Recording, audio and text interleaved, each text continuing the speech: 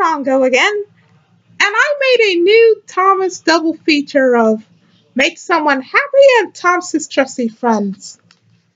Yep, I made this today. So there is the front cover, spine cover, Mattel Creations. Make Someone Happy, Thomas's Trusty Friends, the Warner Bros. THX and DVD logo. I have no clue why Warner Bros. Logo is there. Well, I added on there because Pixar Fan 2015 or Eli Boy Productions thinks that Warner Bros. Should own the rights to Thomas, but it doesn't have to.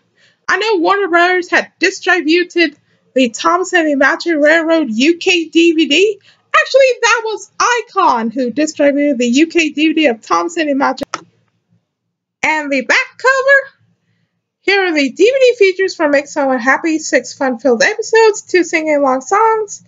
Character gallery, Thomas's Trusty Friends, has 6 fun-filled episodes, 2 sing-along songs, read along story and more. Yep, and there is a picture of Thomas. Yep, and this double feature was made in 2020. There's the Warner Bros. Logo, Hit Entertainment, picture of Cartoon Thomas. Oh yeah, and it's rated G. There's the THX logo. Alright, so there are the DVD discs for Make Someone Happy and Thomas's Trusty Friends. Well, before I end this video, I must tell you something.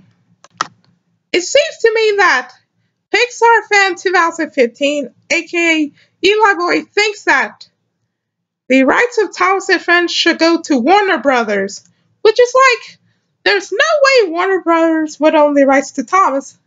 I know Warner Brothers had distributed several movies made by them, but not Thomas, because Thomas is owned by Mattel, and the home entertainment rights of Thomas, they are still owned by Universal.